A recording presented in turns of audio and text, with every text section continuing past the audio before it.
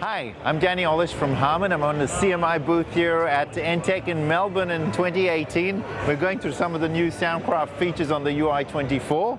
So the Ui12 is a surfaceless mixer. It has some features that other mixers don't have. For example, it's all HTML5, so you don't actually need an app to download. The server is built into the Ui12 and you can just operate it from practically any device with a web browser.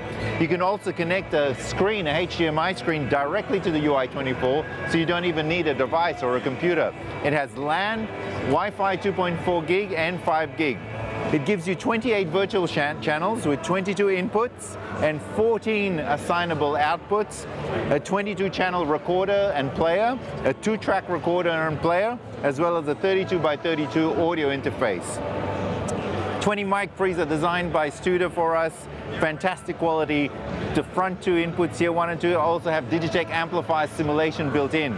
But one of the biggest things is the speed and the ability of the UI itself. So this is a normal HTML5 page running in a browser. So all I do is I type in the IP address and this is the GUI that you will see. I'm going to play some multitrack at the moment. As you can see, it's very, very fast to navigate through.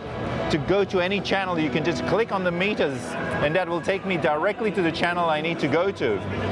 On inputs, you have delays and phase reverse, 48-volt phantom power. You then have gate and compression. You have a 4-band parametric with high and low cut filters, as well as a de-esser, an RTA. And then the sends, you have 10 aux sends, 10 of them could be matrix as well, with delays, 31-band graphic, compressor limiters, and automatic feedback suppression by DBX, as well as 4 assignable lexicon processors. A few of the other wonderful features about it, you got dual auto mix channels here, which each channel A or B group can have 8 devices, 8 channels assigned to it. We have VCAs assignable, subgroups assignable, view groups assignable, so on any device you can select the type of view you want to see and the order of the channels you want to see them in, and by a single click you can actually see only the devices and channels you want on the screen at the same time. If we go to your output section, if I go to my output section, like to the master and to my EQ, you can see it in a small view, or I can go into a big view.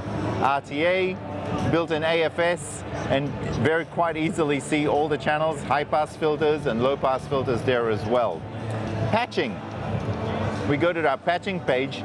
The hardware outputs from DSP can be patched to any physical outputs. If I wanted headphone number 1 to be aux9 in mono, I can just patch it directly here and assign it in mono. All I need to do first is stop my multi-track player, which is here.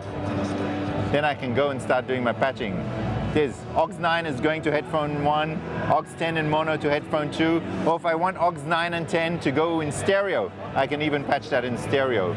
All your channels can be patched, and input channels can be patched to multiple DSP channels, and you can then add delays and stereo effects. Basically allowing you to do a lot of features that are on very, very large consoles, but in your HTML5 device.